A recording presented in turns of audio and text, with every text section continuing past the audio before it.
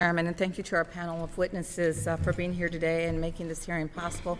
I have read your testimonies, and ensuring our higher education and workforce systems operate hand in hand is incredibly important, and we must do more to make sure that our students are being encouraged to take advantage of all opportunities that are afforded them.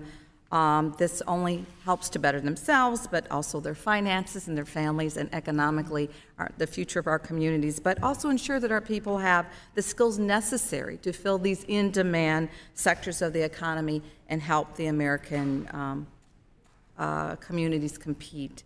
While there are other viable ways to get there, like a registered apprenticeship, a college degree, or credential, is still the best and most successful pathway to economic security.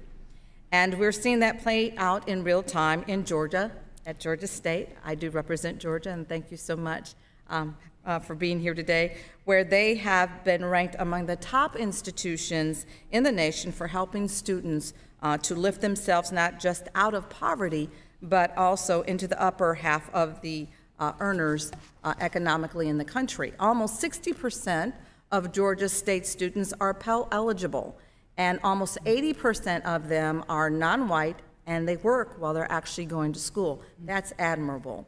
The education system is supposed to serve as a ladder for economic mobility, and GSU has learned in this mission to do that very thing, and we've seen incredibly promising results out of Georgia State University. They've increased their graduation rate by 70% just since 2010. Using this institutional aid program known as the Panther Retention Grants, they go out of their way to identify students who are at risk of dropping out because of the cost of the education and award them small grants to ensure that they stay enrolled and that they actually complete graduation. And I'm also glad to have them in my home state and here on the Hill today to show the rest of the country their important work. Dr. Rennick, I have two questions for you today. At the beginning of the pandemic, the University System of Georgia sustained a 10% cut of roughly $230 million that was never, ever restored. The state recently went even further and had additional cuts of $600 million from next year's budget, which translates to about $8 million cut for Georgia's largest university system, Georgia State.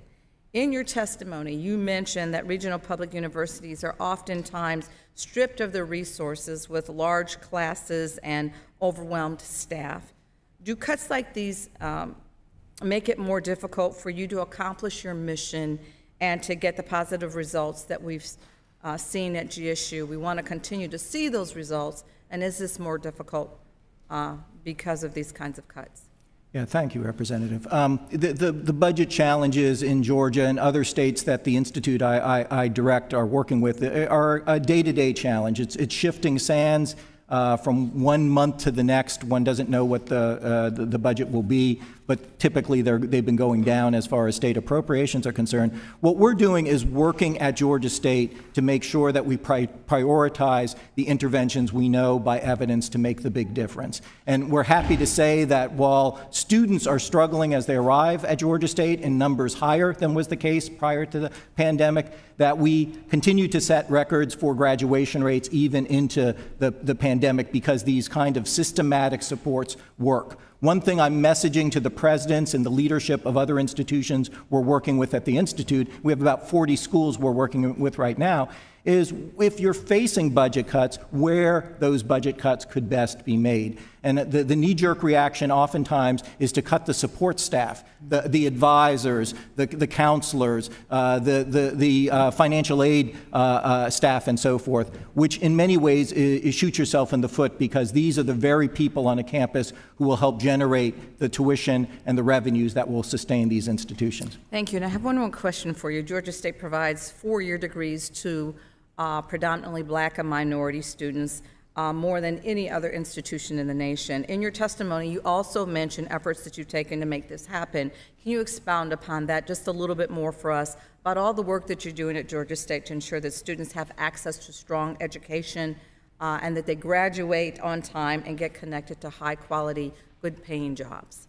Yeah, the reality is that over the last decade, Georgia State has conferred more bachelor's degrees to black students than any other college or university in the United States. So these approaches work. They work across the demographic spectrum.